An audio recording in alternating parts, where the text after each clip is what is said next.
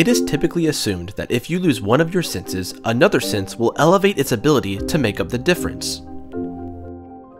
Unfortunately, that is not completely true when it comes to hearing impairment. A new study showed that children with hearing impairments not only face difficulties in learning new words and language skills, they also experience issues with their basic cognitive functions such as visual learning. In this study, done by researchers at Ohio State University, infants were shown different objects on the screen to test their visual processing. Infants with no hearing problems looked at the screen for a short period of time, eventually losing interest and looking away. Researchers called this behavior habituation. When infants with hearing impairments were shown the same images of the objects, they took longer to habituate the objects and look away. According to the researchers, these results showed that differences in cognitive development in deaf babies begin in infancy. But that doesn't necessarily conclude that deaf children are learning at a slower pace than hearing children.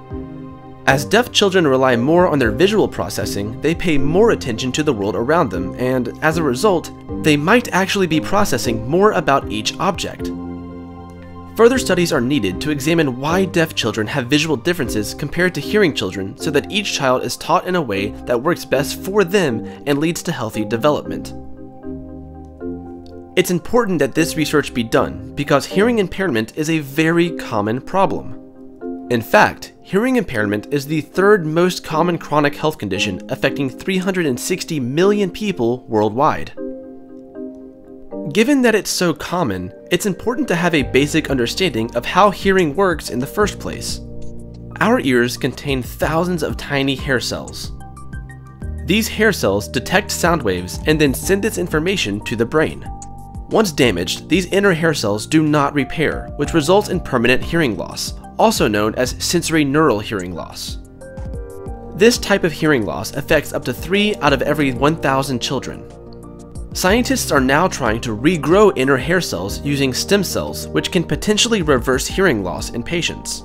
Scientists have discovered the presence of stem cells in the inner ears of mice, chicks, and zebrafish. Under the right conditions, these stem cells can develop into cells that are remarkably similar to hair cells. The question is, can we transfer this amazing ability to humans? Researchers at Stanford Medicine are working to develop a biological method to repair the cochlea and treat hearing loss. Their approach involves the surgical placement of stem cells within the cochlea, which then develop and function as hair cells. In their laboratory, they have mimicked the formation of embryonic mouse ears to create stem cells that look and act like hair cells. If millions of hair cells could be produced in the ear, this research could restore normal hearing to people afflicted by hearing loss.